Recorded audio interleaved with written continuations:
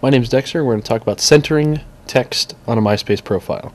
There's only one real efficient way to do this, and this involves a coding language called HTML. And that's a language that tells a web page how to display images and text. And you can use this to customize, augment, rearrange, change the color of anything on a website. We're going to be using something called a center tag. And basically using brackets, you use an open bracket, you type the word center.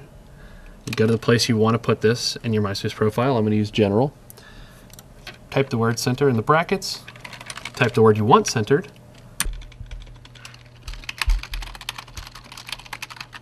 Use an open bracket, a backslash. Type the word center again, and then close.